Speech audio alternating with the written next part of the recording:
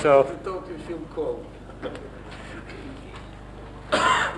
the two talks by Peter Jones and myself are basically intended to describe two aspects of analysis that we have been struggling with. The state of the art at this point should be viewed as a wilderness before, for example, topology was defined. We don't know what the right definitions are.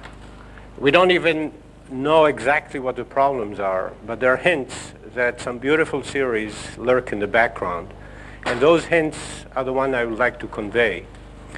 The main point that we will address is the issue of effectiveness in computation. In other words, can we actually compute an analytic expression? Okay, or can we do better than analytic expressions, find new paradigms to describe analytical processes? And this is, by the way, not, this is just a natural evolution from the Calderon-Zygmunt theory or the school, the development of that school into, say, the area of computation. In that school, the purpose was not to invent theorems or to prove theorems, but more to develop methods to deal with certain issues. And so in the same spirit, I'll try to describe some examples that we think we know how to handle and point out to the real challenges. In effect, I think we are really at a in the topics I will describe, I think we are at a pre-mathematical stage on many of the issues. Some of them we have some theorems, I'll describe them. The main issue, so as to define it a little bit more precisely, the main issue is very much like the one that you confront in complexity theory, which is the effective computability of an analytic expression. And again, as Gromov said, you may not be interested in computability per se, but it's a terrific mechanism to ask good questions and to gain insight. Okay? It provides you, if you want to be able to compute, I'll define effective in a minute. Okay? If you want to be able to compute an expression, the question is, and in an efficient fashion, you have to be able to understand the organization of the computation as you go along. And it gives you an organizational principle, and it gives you an insight. It's really a test of the understanding of what the expression does in a nuts and bolts kind of situation. You really know the components and how to fiddle with them. So it's a critical test of understanding. And in that sense, I think it's an important question. I mean, whether or not you're interested in numerical analysis. In Fourier analysis, we have seen such questions arise. The question that was very often asked was, can you prove an LP estimate or some Banach space estimate or things of that sort? Those were used also as tests of understanding, tests of organizations, and tests of, if you wish, nuts and bolts decompositions. The same thing happens on a much more fundamental issue of can you compute the expression. In some sense, it's more natural, it's closer to Earth, and it arises already when you ask yourself, what is a function? And as usual, I mean, every now and then we start to redefine the notion of a function, or re-examine it, I would say. And the issue is, in what light should we re-examine it? What is it that the current notion does not provide us? And I will address those issues. So let's come back to the effectiveness issue. Okay, so this is not the complexity, this is not the computer science definition of complexity. It's a definition, a practical definition of complexity. We want to be able to, you take an analytic object, a function, or an operator applied to a function. you approximate that object to some error by using n discrete point, or by some discretization. It need not be by just resampling. And then you want to compute the answer to the same error in number of computations, which is proportional roughly. I mean, this would be, the best would be, I'm sorry, there's a misprint here, a terrible misprint. I mean, this log is not here. This is what is meant. Number of computations proportional to log 1 over epsilon, which is related to the precision, the number of samples, and another logarithmic factor. By the way, the difference between n and n squared is enormous. Okay? If you consider a practical PDE problem in which you have a box in 3D with very low resolution, 100 by 100 by 100, if you do it in n squared, it's a million squared computation. And if you have to iterate this a few thousands or a few million times, you're just dead. Okay. On the other hand, very often the best you can do is n, some power of log n, and so on. So from my point of view, I will just look at this restricted definition. Sometimes we can't achieve it. We get n to the 3/2, or sometimes if we get instead of n to the 6 n squared, we are happy. But that does not, for small problem, it's okay. For the problems, the way they're scaling up, it's not okay at all. Okay, and it has nothing to do with the computer or the size of the computers. Computers can grow to the point that you have as many processors as there are atoms in the universe. It'll still take you several billion years to do this, a simple computation in hydrodynamics if you wanted to really do it precisely. And that's not the issue. What do you mean by answer? What is the answer? Well, you have an operator applied to a function, right? But you say you already have the object there, right? What do you mean you have the input data? The input, you have a function, and you transform the function. So you compute a potential, you compute some linear transformation or nonlinear transformation on it, right? So there are lots of issues how you are going to express this. So the function, the input is a function, the output is a function, say, okay? And what you want to do is be able to express the function in such a way that with n or n log n computations, the outcome pops out with the same number of extra n log n computations. Okay. The precision, by the way, those problems could be hard problems from a complexity point of view. It's an irrelevant issue as far as I'm concerned. The issue is that you want to get the answer in a given precision. Okay. If you wish, from a complexity point of view, this is exactly one of those questions that Peter has dealt with. You may want to do traveling salesman, but you just want to get the best curve up to a percentage of epsilon, so to speak. And then the issue is a different issue.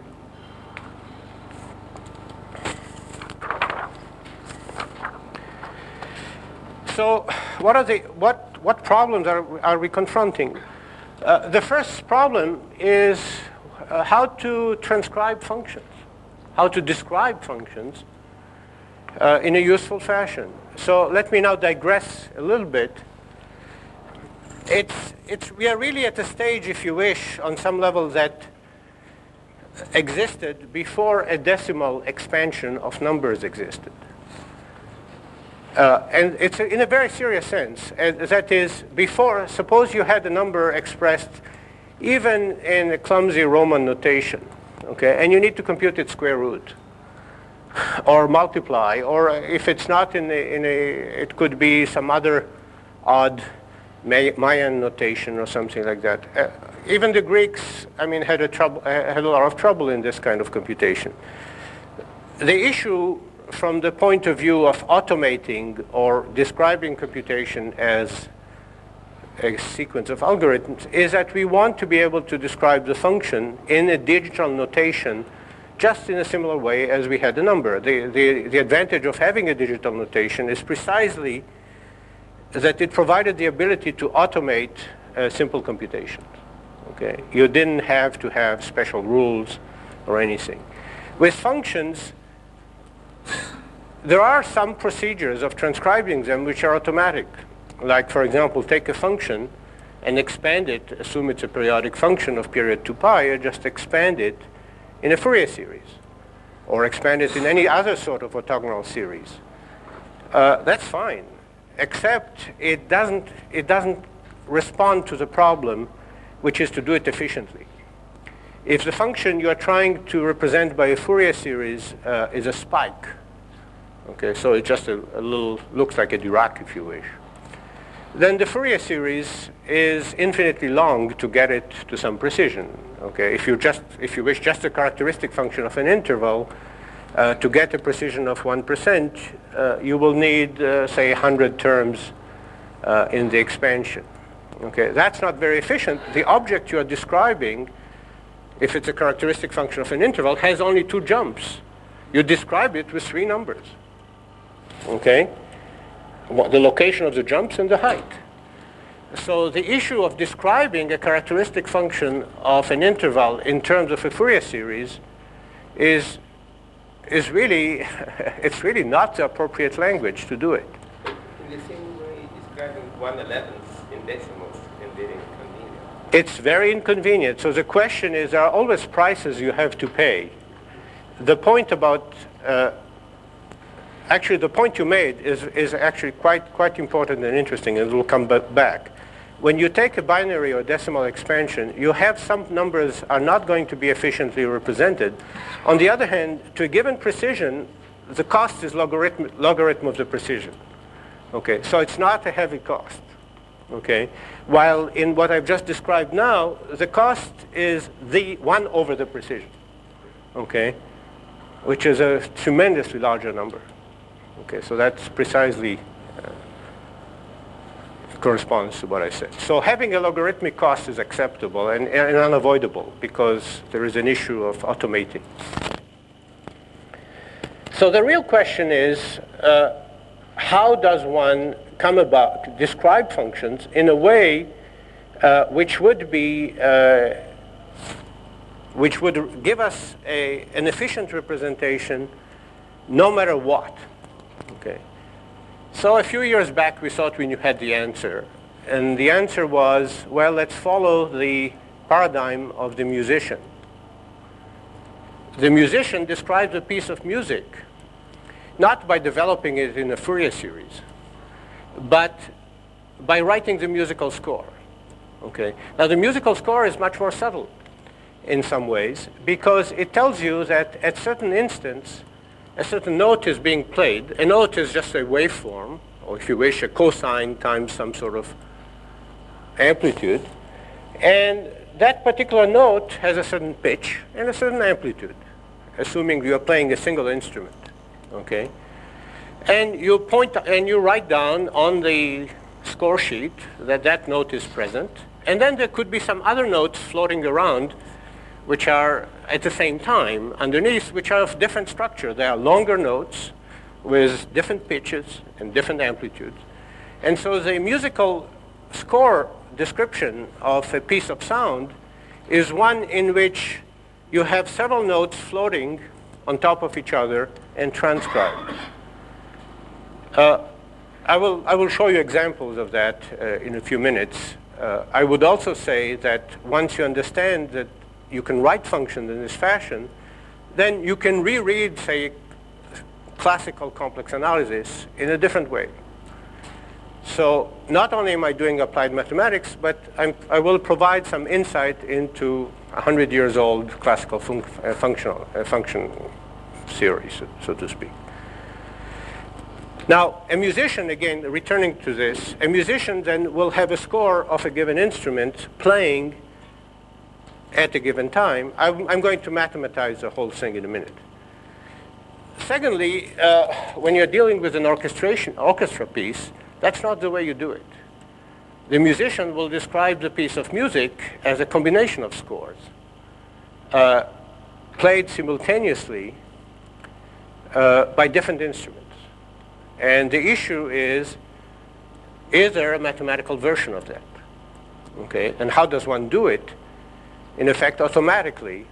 And is such a transcription the correct or a good analog? I mean, I don't know what correct or incorrect is. The question is it useful in some sense? I mean, either for understanding or for computation. I should say that everything I'm saying is classical harmonic analysis in the old sense. People have been doing this from time immemorial. The issue I'm addressing is, can one automate the procedure? In other words, run it on a machine, do it without human intervention. Okay? And yesterday I was describing an example of this procedure. Let me give it to you before I describe it somewhat more formally. And unfortunately, again, the projector here is not particularly strong. Can we lower the lights? Yeah. Yeah. Mm-hmm. No, this is worse. Wait, I tried it before. Yeah. This little animal has very intricate structure. It's a real orchestra piece. And the question is, can we write it, as the way I've described, as a superposition of scores generated by different instruments? Okay? So that's the generalization of the musician transcription mode. I'll return to one dimensions, but just to show you that it really doesn't make any difference. Okay, so here is a complicated image of a natural process which has a lot of geometries superposed on top of each other. There is a hairy stuff, there is a sort of human features in him. Let's ignore the colors for a second. And there are other structures. So what happens is this: if we try to transcribe this object by using this musical transcription mode that I impressionistically described, what you get is, if you take a first layer, which is simple geometry, so to speak, and I can define this. Here it's basically synthesized. It's really too bad. By just using geometric multiscale analysis, or just using wavelets. This is the same image represented with 1/3 of 1% of the number of parameters that were needed to represent the image in the first place. So this is 300-to-1 compression, as people say. And this basically pulls sort of the human features of this mandrill, or say the uninteresting features of the mandrill. And what you see is basically just the shapes and the coloring, if you wish, in it. What we are missing is all the detail in the hair and so on. And so this is essentially taking a library of patterns, matching the patterns, if you wish, an instrument, matching the patterns to the picture that we get here, and extracting whatever is well described by the original set of patterns. The residual is quite a bit more interesting. Okay? So this is what's left over from the picture, which itself is a complicated structure. It's a combination of many structures. And as you can see, he looks pretty threatening at this point. So let's decompose it into the hairy structure. So we take this residual, and we try and see if there is an instrument that describes it well. I mean, so here the instrument is basically some sort of localized Fourier analysis in which the periodic patterns are seen, and if you can see that the hair popped out, all the hairy structure popped out. It's exactly the structure which is, if you wish, the oscillatory structure in this object, and it all pulled out. And so that's a second layer. So the first layer was this sort of smeared watercolor, okay, which you can think as being synthesized by watercolor. And the second layer here is a layer which is a brushstroke type layer, okay? Looks sort of like a Van Gogh synthesis. And the third layer is a pointillistic one, in which we just have point corrections. Okay, the original image, if you wish, view it as an image or a function, it doesn't really matter. It could be a function. It's the same thing. And what you have here is a description. It's just the error. This by itself could be analyzed further, but I mean, there's no point. I mean, if I could do the pencil and pull out all the strands there, and then I'll have sort of a random collection of points left after that. Okay, but you see what happened here is that sort of we get sort of three rough styles coming up just by attempting to do this transcription. The advantage of doing it, by the way, is that what we have done is represented the same picture by, say, 1/3 of 1% of the but by the time we go through the three layers, it's about 3% of the original data. Okay, and the representation is quite accurate. Again, what it did for us is not that. The fact that we did compression here is interesting, but not the issue. The fact that is the issue is that we have taken a complex structure and really understood, in some sense, what collection of mechanism could have given rise to that particular structure. You said the word library. Library sort of indicates that there's some a priori, I guess. Yes, I will address this in great detail in a minute. The issue is when you do a representation, you have building blocks. And so the question is, what were the building blocks which I picked in this case, and are they universal, and for which kind of objects are the building blocks good for?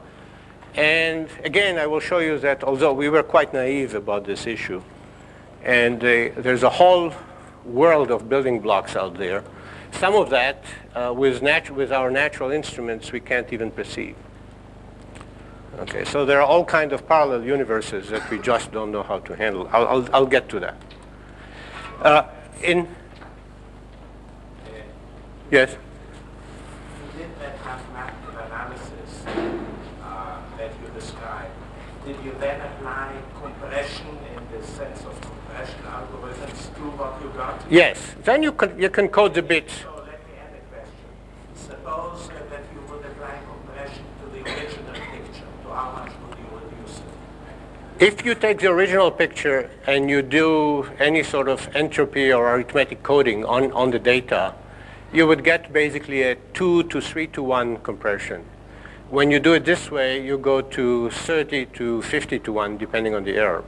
Okay. There is a difference, though. When you do arithmetic coding or entropy coding, you keep all the bits. Here, I'm allowing myself to throw precision away. Oh, there is also lossy compression. This is lossy compression on purpose. Yeah, no, but also on the original picture, you do lossy compression, maybe with a meta ratio. I don't know what compression means. Okay. If you mean finding some mechanism to store it efficiently, you can apply. This is by far the best method. Maybe you postpone it for discussion. Yeah. No, it's by far the best method by orders. So let's return to analysis for a moment. So if you wish, this was multimedia. If you look at this picture here, it looks somewhat like the mandrill. It's a simplified version of a piece of him. Okay. This actually arises if you just take the Green's operator to the Helmholtz equation in two dimensions, in 2 dimensions, restricted to a curve, and it gives you a function of 2 variables are on the curve. So now I have a function. I basically have a linear, the kernel of a linear transformation from 1 dimension to 1 dimension. I can discretize this and write the matrix for it, and I get this matrix. So this matrix, if I were to apply it to a vector, would be the transformation itself. As you see, it's a full matrix. This is not really the matrix I'll get. This is layer 2 in the mandrill decomposition. There will be a layer 1 which will give me something around the diagonal corresponding to the singularity of the Green's function, but which is not interesting, it's just a line. And layer 2 is this layer. This is a Van Gogh type layer in that decomposition I had before. And layer 3 is just the errors, as I said. This is with some precision. And so the issue is, again, how does one, so what's the point? The point is that if I look at this as a matrix, and I want to apply linear algebra to apply this matrix to a given vector, which corresponds to the program I formulated before, it's a disaster. Because this matrix in this case is 512 by 512, so my n is 512. This is the degree of discretization. If I were to apply it to a vector, it'll cost me 512 squared operations, so 250,000 operations, as opposed to the 512 times some constant that I wanted. Okay. On the other hand, if you look at the picture, it has very little information in it. In fact, it's a very simple picture. Okay. So doing linear algebra per se which is a standard mode of operating, just does not work. Okay, or works but extremely badly. It's also the same problem I described with the characteristic function of an interval using Fourier series. On the other hand, it's rather clear when you look at this picture is that in the boxes that you see here, you see this is partitioned into a variety of boxes of various sizes. In each one of them, this really looks like a cosine of x dot some direction. Okay. So it's really an oscillatory exponential, if you wish, in each one of the boxes with a particular orientation more or less in each box. And so it's rather clear that what you want to do is, in some sense, just represent the function in the boxes. So you take a partition like this into boxes, represent the function in each box as a specific cosine of x dot some vector. Okay? That would have the advantage, essentially, and a correction to that. That would have the advantage that instead of having 512 by 512 parameters to describe the picture, I will have basically 4 or 5 parameters per box, which corresponds to roughly 1,000 parameters instead of 250,000. Okay, so that's useful, except it does not correspond to the question which I asked, which is, how does one apply this to a vector? Okay, and what happens when you apply it to a vector? Well, I can do this procedure. I can, in other words, I can devise rules that will permit me efficiently to take this object, this operator here, or this matrix, which is coded, say, by 1,000 number, apply it to a vector, but it corresponds to do the following thing. So this is not natural linear algebra. It's linear algebra in which you would take the vector initially. You will compute, you will lift it to a space which is not in Rn, but Rn log n. In that higher dimensional space, you would do a very simple, almost diagonal transformation, and then you would project back. And so this kind of computation will cost you exactly n log n. So in other words, what you've done is taken this thing and unraveled it structurally into a much higher dimensional space in order to actually make it more efficient in computation. This is what this decomposition comes in. The transcription mode, by the way, is also on the board here. It's extremely simple. I could start out, look at this quad tree, as people say, or dyadic decomposition of the whole square. And I could take, for example, I can ask myself the following. Say, I look at those 4 little squares, and I can represent this object here, this function here, in terms of 4 local trigonometric expansions. Compare this representation to the representation in terms on the big square, in terms of a single trigonometric expansion. If it's more efficient to use the 4 little squares, I'll keep the 4 little squares. Otherwise, I'll go to the next square. And then I take this 4 intermediate sized squares and compare them to their parent. Obviously, it didn't really work. And here, the parent did a better job than the partitioning of the parent. So it's very easy to build computational schemes which are extremely fast, which will take an image like this, partition it automatically into segments just by the criteria of how well you can approximate the object in those segments. And this will give you a rudimentary analysis of the picture. I will explain, if I have the time, how this really analyzes the picture. In the case of the Helmholtz situation, What would happen if you start not with this picture, but with Fourier transform of the picture? For example, the Fourier transform of Fine field of the Right. 512, and just start apply your algorithm Right. to Fourier transform of the picture. Right. Will this It will- comparable result? it will be a comparable result. It will be essentially the same result. This is all the theory I'm describing is by definition self-dual.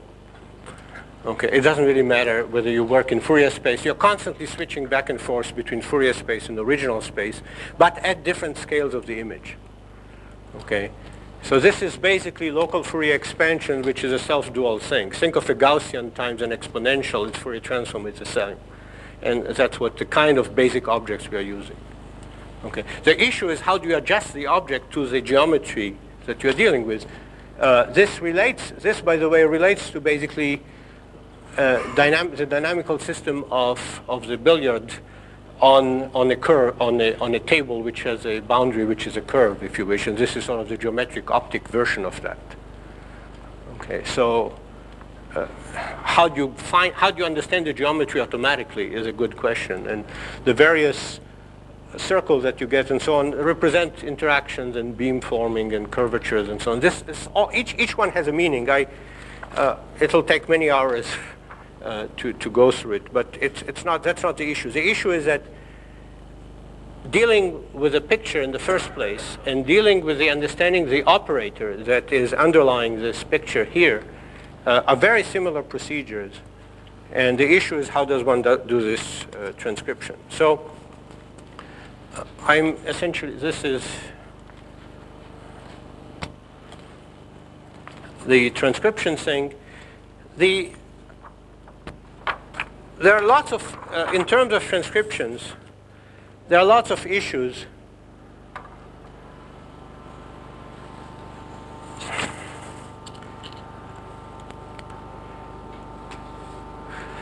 Actually, let me go back one step here. What I've described is a relatively mildly complicated object. The question is, how do you transcribe, or how do you describe, if you wish, the kind of measurements or physical measurements you would get when you look at turbulent flows, or when you measure any sort of mechanical, physical, vibrational effects. Usually what you measure is extremely complicated. You have thousands or millions of parameters involved.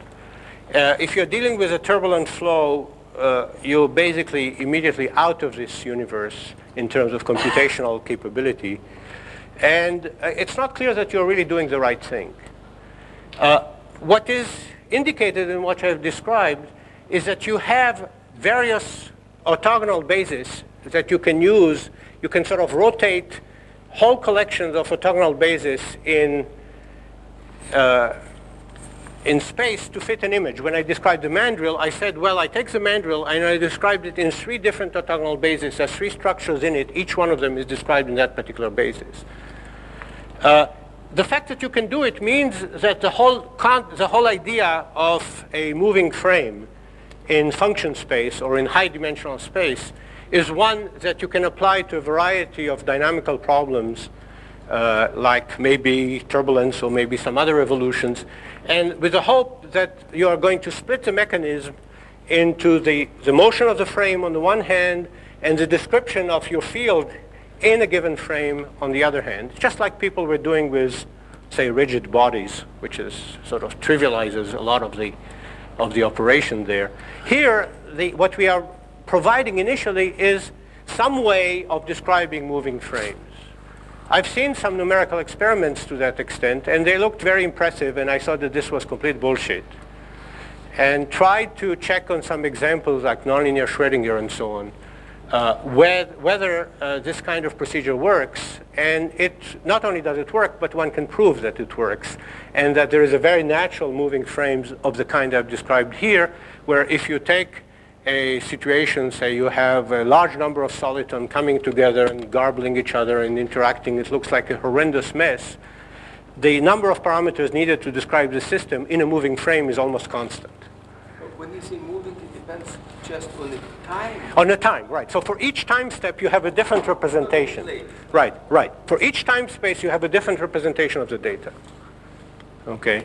And that's, the issue is which representation you pick, but just picking the most efficient one in terms of description of the data that you're dealing with has a property that the description length of the data is almost constant in time as you go along. Then you have to describe the frame. That's another story. Okay, but it's not so hard in some examples. But this means something, this flag of subspace, which is invariant. It means some property of the structure. Right. Now, okay, let me address one of the questions I was asked before, which is what is it about this library of sort of local Fourier things that makes it efficient or effective in physical situation? Well, it has to do with the fact that very, very much normal modes and eigenfunctions of elliptic operators basically look locally like essentially exponentials. And that's sort of the key. That's the reason why this works. I can very easily generate physical systems of the kind that, say, ergodic flows of the kind that Cohn was looking at and so on, where the eigenfunctions, when you quantize the systems, are such that when you try to analyze it this way, you get garbage, no matter which way you arrange it, because phase space is being completely filled up. And this is a phase space analysis of the objects, and you'll get garbage. So the question is, how do you get anything that's not garbage? So you need to invent a new analysis to do that, and some of them exist. Some of them exist in some situations. In fact, well, we can discuss it. They're incredibly interesting issues. Similar to what physicists in quantum field theory do when they introduce something in between a Schrödinger and Heisenberg picture, shading when we get scattering and things like this. I don't know. I can't answer that. I don't know whether it's similar or not similar. I mean, what I'm saying here is just a reformulation of stuff that everybody has been doing in some sense, except that the goal of this exercise is to make it completely and totally automatic, just like digitizing numbers, okay? And do it that way, you want to automate the description of the function. So if I take say, an evolution of a turbulent flow, for example, or a nonlinear Schrödinger equation, or anything like that, I want at each step the transcription of the answer, or the field that I'm describing, to be automatically described to me. I mean, I can think it, but very often what I think is very limited. As somebody said, we can think 7 numbers, or whatever, but that's not the issue. We have discussion in 20 minutes.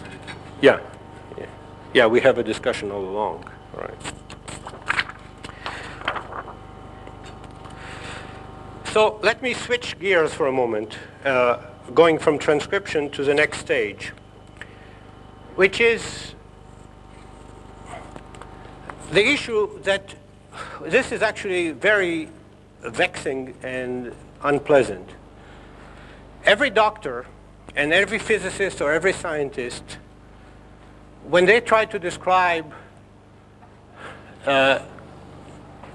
look at some natural function, whether it's a doctor trying to do a diagnostic and he has your blood pressure, sugar content, body weight, and maybe 5 or 6 or 7 other parameters, needs to be able to infer from this collection of parameters something about the state of your health, okay? Whether you're a doctor or you are just doing any physical, complicated physical system, you are going to have to deal with functions, say, of more than 10 parameters, okay? The question is, what do we know about such functions? And the answer is 0. In other words, when I say no, I mean in terms of effective description of those functions, or computation of those functions. What I'm trying to say is this. If I take a function of 10 variables and you look up such a function and what you might want to do with such a function, expand it in a Fourier series, or expand it in any sort of series for that matter, And the function, you know, is relatively decent, maybe has a few derivatives, the derivatives are bounded and so on. And you ask yourself, how many terms would I need to get an approximation to order epsilon? Well, if the function only has one derivative, you will not do any better than taking 1 over epsilon to the dimension. If the dimension is higher than 10, okay, and your precision is 1/2, you already have 1,000 terms for nothing. Basically, you haven't gained anything. Okay. If you, just to shock you even further, if you ask yourself, what good is a Taylor polynomial? Well, x to the power 20 is the function which is 0, 1, and infinity. That's the only values it takes. Okay.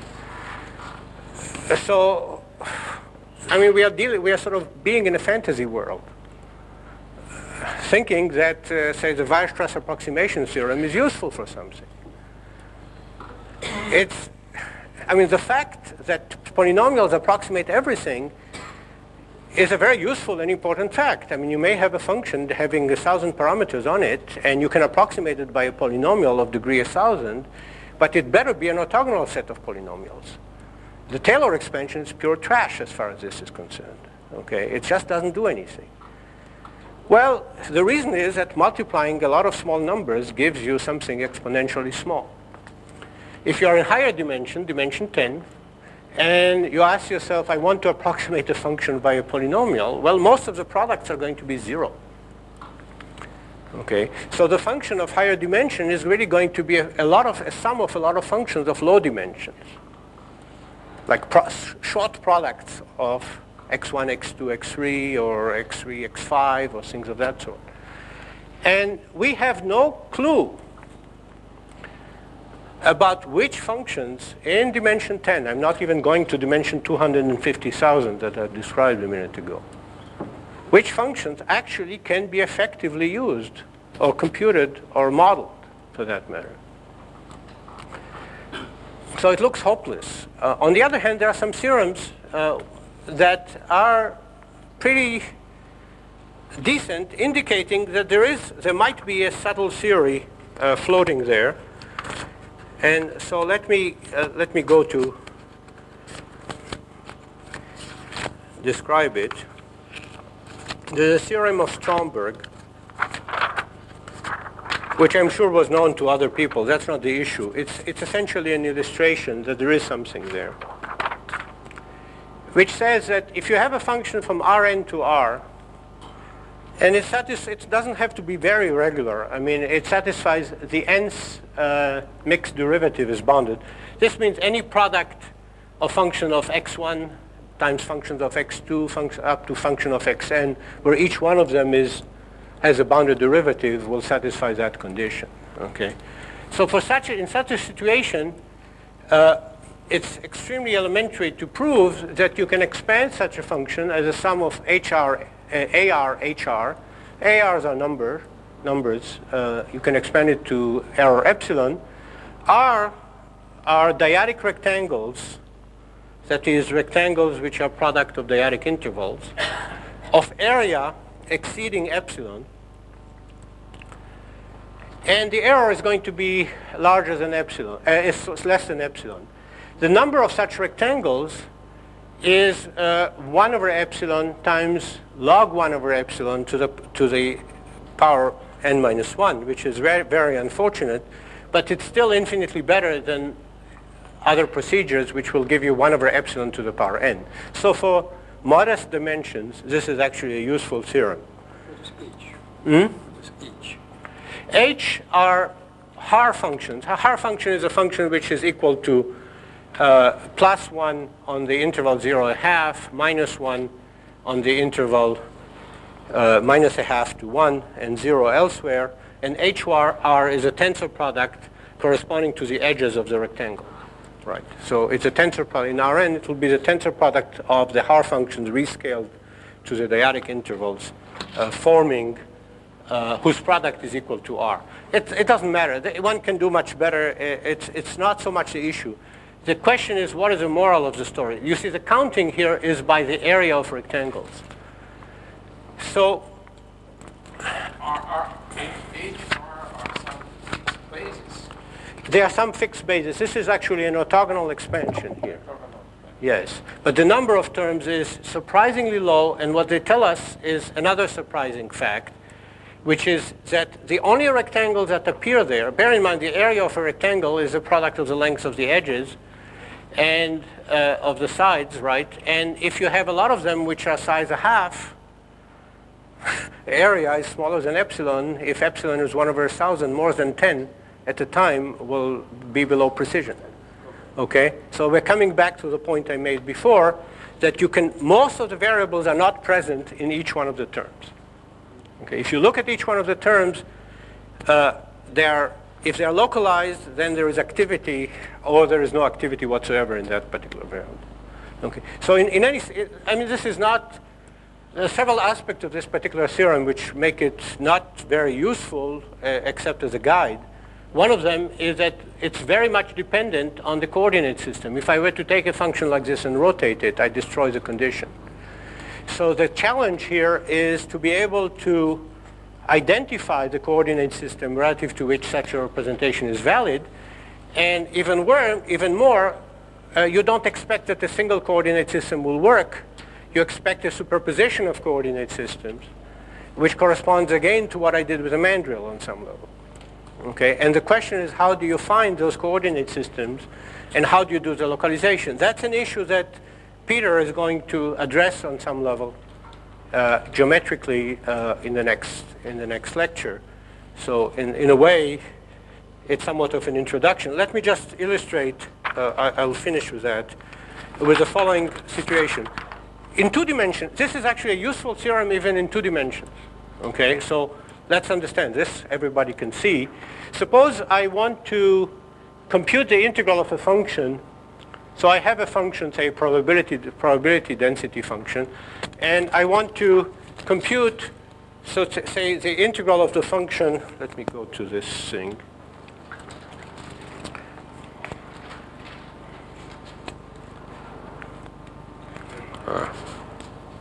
Okay, so I want to compute the integral of a function on this particular square ending at a given point here with precision 1/64. Okay? Then I will need to have a grid which is as fine as this one to get that particular precision. The number of points in this grid is 4,096. On the other hand, the theorem I just formulated tells you that all you need to do is compute the integrals over this collection of rectangles.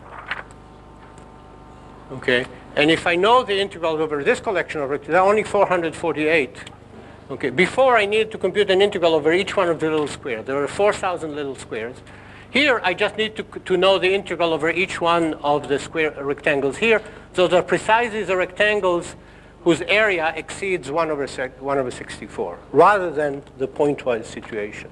So you see already in 2 dimensions, there's a substantial difference. I mean, and it's exponentially growing with the dimension. The ratio is, I mean, you're going from 1/epsilon to the power dimension to 1/epsilon to the power 1 times the logarithmic term of, an exponential logarithmic term in the precision, but for low precision, low dimension, it's okay. Okay, I'm through here. Let me just, one more word. This is just an indication that there might be something to think about. It's a critical issue. I mean, this is sort of baby analysis of the simplest kind. I mean, how do you represent a function? 10 parameters is not a lot.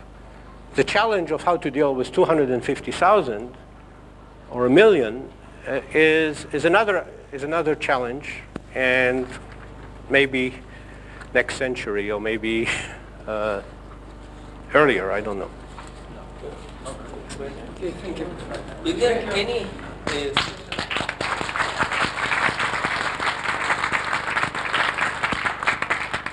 I'm sorry, please ask questions, but keep in mind that in an hour we have extended discussion. Yeah. Please. Is there effective analog in the sense of Sartre's theory? What? Sartre's theory. Yeah, there is. There is. There is. He's going to talk Yeah, about I will that. talk about Yeah. that. Yes. But part of me, I mean, I know that difficult to represent functions, but how you want to represent probably depends on what you want to do with them. Absolutely. If you just want to integrate it, I guess maybe it's not so hard. Right, right. I wrote it down, I neglected to say it. All representations are for a given purpose. Okay, so that makes the problem slightly more complicated. The purposes that occur naturally that we should view as part of analysis is you may want to associate with a function just one or two parameters which are sufficient to discriminate it from another function, right? That's one kind of representation. You may want to represent the function efficiently so as to be able to process it further. This is what happens when in the geophysical exploration business, you really don't care whether it's a good representation or not, as long as the outcome of the computation is what you're looking for. You're right. Representation is always a function of the task you're asking. I just described representation from the point of view of approximation with the least number of bits. Okay, but there are other types. Okay. Yes? Just a short question. You said 7 years ago you thought you have an answer. What happened?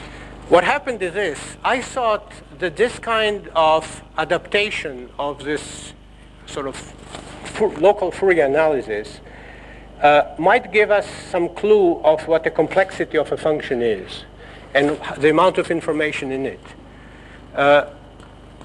In fact, it gave us a lot of clues on a lot of problems, and several classical classical problems in analysis actually it shed a lot of light on and enabled the solving them.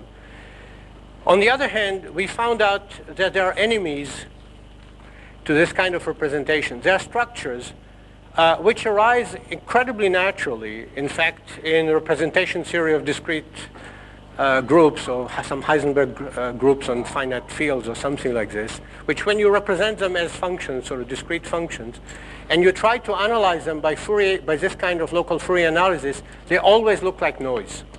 It seems like white noise. So there is a structure here which I did not describe, and there is a parallel structure in a different organization. I mean, the same organization, but different building blocks, so to speak, so that if I were to code in that structure, everything looks like pure noise. I mean, it's a beautiful spread spectrum code, if you wish, or something.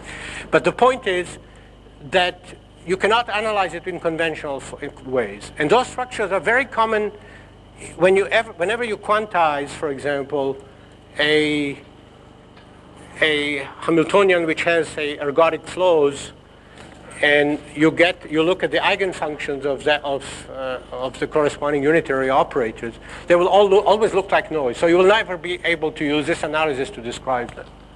You'll have to build a separate analysis, maybe some of the kind of things that Alain Cohn is doing. I don't know, but that's another challenge. Okay, so it's relative.